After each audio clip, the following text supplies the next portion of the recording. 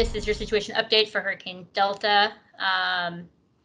It upgraded to a hurricane last night, intensifying to a Category 2 earlier this morning, and then quickly getting to a Category 4 strength, which is where it's at right now. It's currently located about 215 miles east-southeast of coastal Mexico, moving at 17 miles per hour, which is a little uptick in the speed, and winds are at 145 miles per hour.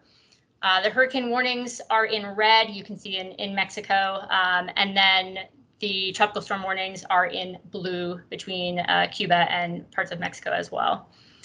In the next 24 hours, it's going to strengthen a little bit more. A major hurricane, you can see the M there, is anything when it hits Category 3, it's considered a major hurricane.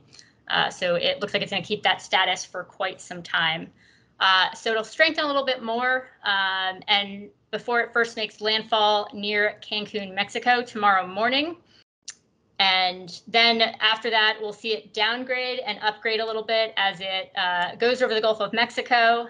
So he'll downgrade to a Category 3 after it hits land after Mexico, but then gain additional strength to a Category 4 while it's just moving through the Gulf of Mexico. The current modeling also suggests that it'll grow in size while it's over the Gulf of Mexico, meaning its impacts would extend farther out from the eye of the storm. The landfall has shifted slightly west from what we saw this morning. So right now it's looking more of a south central location in Louisiana, Vermilion Parish, which is just east of Cameron Parish in Louisiana. And that landfall, again, which is, we talked landfall, we're talking the eye of the storm, would make landfall overnight Friday into Saturday. This puts Lake Charles and Orange, Texas to the west of the eye of the storm, and then Baldwin County, Alabama to the east of the storm. Touching on Mexico and talking about impacts really in the foreseeable, the next 24 hours or so, about 1.3 million people will be exposed to wind impacts in Mexico.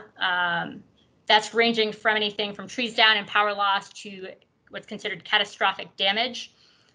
There are different cancellations and just disruption to air traffic in the area, and Cozumel Airport will be closed as well. There are evacuations occurring, which also includes at least 40,000 tourists as well. They are using Cancun Convention Center as a shelter, as one of the shelters. Haven't seen too much dialogue about how Mexico is really treating COVID and disasters together. This is really going to be their bigger test at the moment. With that, I will hand it back to you, Jake.